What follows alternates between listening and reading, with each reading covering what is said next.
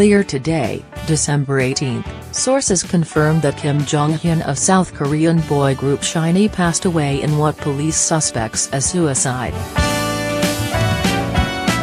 According to the Korea Herald, police reports revealed that the sister of SHINee's Jong-Hyun contacted them to ask for help after the 27-year-old singer left a suicide note for her via text.